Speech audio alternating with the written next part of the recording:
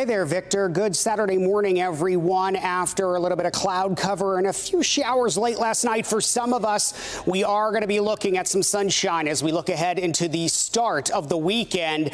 Enjoy it because dry weather sticks around very briefly. Rain moves back into the forecast tonight through the end of the weekend and start of next week. And then temperatures really cool down as we look ahead into next week as well. Tower cam over downtown Detroit, sunshine and a little cloud cover as you're waking up early this morning. Starting off at 55 here in downtown Detroit, 52 this morning over in Ann Arbor, 48, one of our cooler spots over in Pontiac, and 55 this morning as you work up down into Monroe.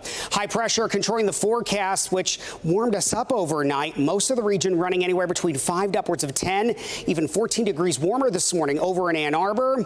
But the cool down really moves in, looking ahead into the first part of next week. High pressure over the UP moving in, giving us the sunshine to start the day, but it's short-lived. Rain moves in as we go through the evening and overnight hours tonight. So we'll expect an increase in cloud cover through the afternoon into the evening, with rain showers moving in by 8 to 9 o'clock tonight.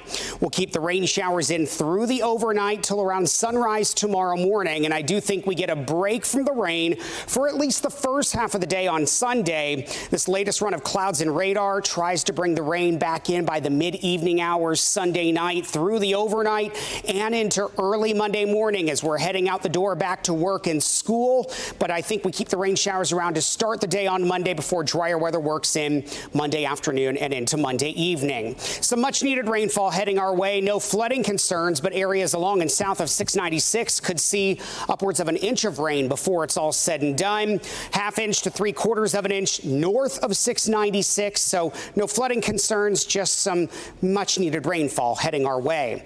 Once this system moves through tonight into tomorrow morning, temperatures really start to fall. We only head for the low end of the 50s by early on Tuesday morning. Now with this cooler air mass moving in, overnight lows Monday night into Tuesday morning, and Tuesday night into Wednesday morning will drop into the 30s. So we could see our first widespread frost and freeze on the way looking ahead into next week.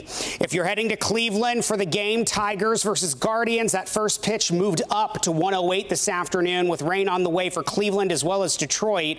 60s for the entire run of the forecast from late morning as the gates open all the way toward the first pitch. But I am looking for an increase in cloud cover over in Cleveland by the time they get to mid this afternoon. Rain showers in our forecast, high temperatures into the upper 50s by the end of the weekend on Sunday.